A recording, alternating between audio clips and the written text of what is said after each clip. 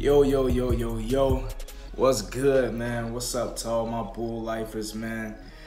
It's getting a little bit late in the day, but I'm still about to record this video anyway, just because some crazy news has been circulating pretty much, and it's kind of funny. So, all right, let's get straight into it, right? So earlier in the day, when I was handling my business, I get a report from Bleacher Report on my phone stating that the Chicago Tribune thinks that the Bulls want to offer Zach Lavine a 14 to 16 mil per year contract. Okay, that was cool. Right after that, maybe 10 minutes later, I get another report from Bleacher Report stating that the Kings are super interested in Zach Lavine, and they are basically gonna try to make a run at Zach Lavine. They're serious contenders in trying to sign Zach Lavine. I was like, what? For real? Is this real? But like 5 minutes later after that, another report comes through stating that the Bulls will extend the qualifying offer to Zach Lavine, making him an RFA. All right, so basically what all of that told me was the Bulls thought that it was sweet. The Bulls didn't think that they basically had any other contenders to worry about when it came to signing Zach Lavine. They thought that they had him just in a bag pretty much, I guess. Or maybe they thought that based on how he played last season that there wouldn't be many people knocking down this door to sign him. But when you have teams who aren't comprised of too much talent and like the Kings, then that's kind of where you have a problem, because then they basically don't have anything to lose and they'll throw out that money to a player who has any stint of talent whatsoever, which Zach Lavine is a decent to really nice offensive player, but a horrible defender, just flat out. But like I said, with a team like the Kings, they're willing to take that risk. They haven't been said to be willing to throw out a max contract to Zach Lavine, basically, but what they are going to do is they're going to make a serious go at Zach Lavine. Now, with the Bulls extending this qualifying offer to Zach Lavine, what they just allowed themselves to be able to do is match any contract that any other team extends to Zach Lavine. So if Zach Lavine loves Chicago more than he loves Sacramento and he wants to be here and the Bulls match that contract, he doesn't have any reason to leave, right? It's crazy that a team like the Kings just came out of nowhere and they're like ruffling these feathers. So it's definitely heating up. They're going to have to make a decision, man, as to whether they want to sign Zach Lavine or not, because obviously there are some teams out there that are looking for his services, and if the Bulls are playing around with it, the Kings, like they're said to be, they're willing to snatch him up. So let's say if the Kings do throw a max offer to Zach Lavine, I don't think that the Bulls are going to match it. But to further my point, let me just read this quick short paragraph by Luke Adams over at Hoop Rumors. Now this is essentially just talking about what KC Johnson is saying in terms of what the Bulls plan to do with Zach Lavine. It reads, Lavine could receive that long-term offer from the Kings, who project to have up to about $19 million in cap room. Assuming Garrett Temple exercises his player option, that would be enough to accommodate a lucrative multi-year offer for Lavine, though the Bulls would likely match something in the 4-year, $80 million range, according to Johnson. An offer closer to the max would give Chicago cause to pause, Johnson adds. Based on a $101 million cap, a 4-year max contract projects to be worth over $108 million. Pretty much what it's saying is the Bulls will match a 4-year deal. If the Kings throw a 4-year deal at Zach Lavine worth up to like $20 million per, meaning $80 million for 4 years, then the Bulls will match that offer. But if the Kings just try to throw the bank at him and they come out of nowhere and try to give him a $100 million deal, then the Bulls will pretty much back away from it.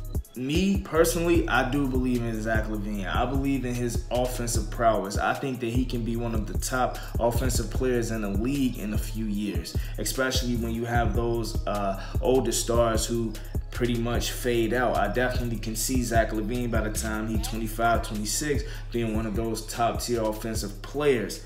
But I don't know if I have any hope for his defense. And also another thing I want to add, Zach Lavine's team is super smart for throwing this out there, because I don't think that this rumor would have leaked if it didn't come from Zach Lavine's team. I think that they wanted to get some leverage for Zach Lavine so he could end up getting the most money possible from the Bulls. I do think that Zach Lavine wants to stay in Chicago, but because of all of the reports stating that the Bulls are basically trying to lowball him, his team, his agents, whoever, definitely put this story out there. Not saying that it's not legitimate. I definitely think it's legitimate, but I still think that it came from his camp. All right, but moving along, man. The Bulls also extended qualifying offers to David Nwaba and Ryan Arcidiacono. Now, extending the qualifying offer to David Nwaba, I applauded that. I thought that the Bulls were gonna be super cheap, and I thought that they were gonna, they haven't giving him any contract offer basically, so they gave him his qualifying offer, and I think that's around $2 million or something like that. And basically what that means is, if no other team comes for David Nwaba, then he'll basically have to take that $2 million offer, but the Bulls can also match any offer that another team throws at David Nwaba. Now, I like that because I don't see another team trying to throw the bank at David Nwaba. I don't know, at least not a team that I think that could use his services really. A team that's trying to rebuild, I don't think that they necessarily go after David Nwaba. If anything, I could see a team that's in contention for the playoffs or championships that will really seek David Nwaba's services. But most of those teams that are in championship contention are usually going after more of the higher tier players. But hey, who knows? They may try and come out of nowhere and throw David Nwaba a $9 to $10 million contract or something like that. And at that point, I think that the Bulls would just let him walk. I think they let him go. And I would be really, really sad to see David Nwaba leave, just because, man, I really love his grit and I love his grind, especially coming from the G League and paying his way onto a team like that. His story is crazy, y'all. But I get that one. I get that qualifying offer to David Nwaba. But the Ryan Arcidiacono one, I'm not a huge fan of. Ryan Arcidiacono, I definitely don't see another team throwing any money at him whatsoever, so the Bulls definitely don't have to worry about that. But the thinking behind this one, I think it was more so of a filler. I think the Bulls want to keep him just as a filler, basically. And they're he'll still, if he accepts the qualifying offer, he'll still just be on a two-way contract. Now, I don't know why the Bulls haven't extended the same to Antonio Blakeney, but they should definitely make that happen really soon, because I'd much rather have Antonio Blakeney than Ryan Arcidiacono. All right, moving along. The Bulls are said to have made a multi-million-dollar offer to Bobby Portis. The dollar amount is unknown. I don't know. We'll have to wait and see what happens with that. I hope that they're not trying to play Bobby Portis, because I definitely see him as the type to see what's out there. And if someone throws him just a few dollars more than the Bulls, I could see him probably trying to take it. I think that Bobby Portis thinks that he may be better than just a six man, because if he gets the opportunity, if a team comes in and they tell him that he'll be a starter on their team, and they're willing to pay him a bit more than the Bulls, you can't tell me that you think that Bobby Portis will stay just because he loves Chicago so much. So that's why I say I hope that the deal is not disrespectful. Now, if he doesn't accept this offer, whatever it is, if he doesn't accept this offer that they extended to him, then he'll be an RFA the coming summer. So next summer, Bobby Portis would be a restricted free agent, but the Bulls will still be able to match any offer that he receives from any other team. So BP, don't leave, bro. We love you here in Chicago, man. Stick around, man. We gonna win some championships with you, for real, for real.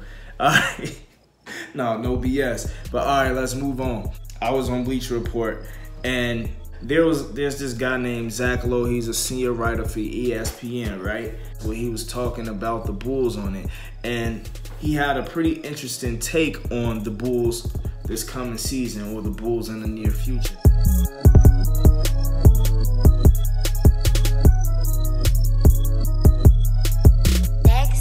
And I just want to read it real quick, just so y'all have a better idea of what he said. Quote, they're either going to look like a sleeping giant with all these interesting young players. We haven't even mentioned marketing. They just drafted Carter, who everyone loves. They're going to stink another year or be bad enough another year to get another good pick. They're either going to be a sleeping giant, or we're going to watch all these guys play another year and think, they're all okay, or they're all pretty good. They don't have a straw that stirs the drink. Where are they going to get that guy? End quote. Now, this just goes back to what I was talking about in my last video when I was saying that I think that we should try and go after a Brandon Ingram or someone like that. This take makes a lot of sense to me. Like, it definitely does. It definitely makes a lot of sense to me. Like, the Bulls need that guy. And can that be Lauri Markkanen? Can Lauri Markkanen have a breakout year next year to the point where we're like, okay, he's the hands down best player, no-brainer best player? What about Chris Dunn? If the Bulls sign Zach Lavine, what about him? What about the two new guys, right? It's really unknown for now. In my eyes, I think that player will have to be a player that is currently on this roster. Or it'll have to be a player that the Bulls, a young player that the Bulls go out and get, acquired through a trade, or, you know, they sign as a free agent, but along the lines of like a Brandon Ingram. What I mean by that is a young rising star. As I said, I don't think that the Bulls have enough time if they go out and get a 30-year-old or something like that, a 30-year-old star, because the goal here is to win a championship, right? If the goal is to win a championship, then the Bulls will need time to build that camaraderie within the locker room. They'll need that time to learn each other's games. They'll need that time for each player to learn the system. And that takes time, man. That doesn't just happen within a year. That doesn't just happen within 2 years. I think that Lauri Markkanen definitely has that potential. I think that he has that potential to rise up and become a superstar in this league. I think that Chris Dunn, he even has the potential to become an all-star in this league. I don't know about a superstar, although I love his game and I would love for him to develop that way, but I don't know. With Zach Lavine, he is only 23 years old right now, so I know that he could still learn, but some players just never get it on the opposite side of the ball. They just never do, but maybe he can turn out like a James Harden and develop like super good offensive instincts and just be an average defender. So if something like us not going out and getting a rising star off of free agency or off of a trade, then the Bulls coaches will definitely have to develop these players to the max, man. And they'll have to continue to build through the draft. I know that isn't super sexy, but the draft definitely has great players in it. And I think that if we can pull something off to where we can get an RJ Barrett or something like that, he's a small forward, 6'7" small forward that I'm hearing a lot of rumblings about.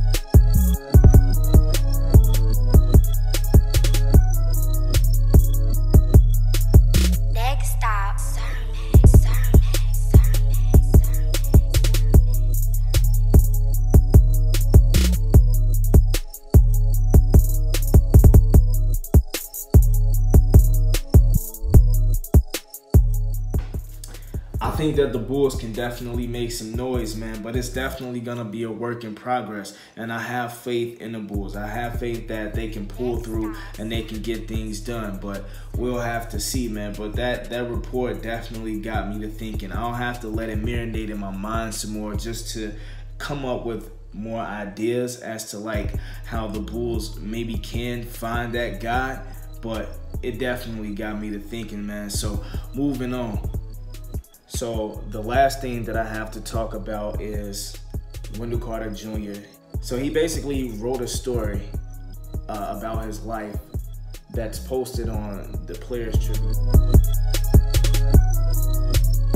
And the name of the story that he wrote is called I'm Ready to Fly. And what it entails is his life story. It just talks about his upbringing, coming from Atlanta, Georgia, and how his parents raised him. Both of his parents worked at the airport. It was a really inspirational story, and it was a nice, quick read. I enjoyed it, and it just gives you more insight into Wendell Carter's life and how much he preaches hard work. This kid is always talking about work, work, work. And I see why from listening to this story. And I don't know, it was just a really good story, man. It's something to check out. If you want to, I'll leave the links in the description below. So yeah, man, go check it out if you want. But besides that, that's pretty much all of the news that I have for today. It wasn't a whole lot, but hey, as I said, I'm gonna talk about pretty much anything that I see or hear about the Bulls because I'm here to give us our Bulls fix, and that's what I'm gonna do. So anyway, I enjoyed delivering the news to you guys. I hope you guys enjoyed listening to it, and I'll be back the next time I hear anything else that circulates that has to do with the Bulls. So until then, if you're new here, like, subscribe. As I said, I'm gonna be uploading videos pretty much anytime I hear any news about the Bulls. So if you're a Bulls lover, why not? You know what I mean? Help yourself and subscribe, man. But anyway, I'ma holla at y'all. It's love. It's your man, Wise Black. I'm signing out.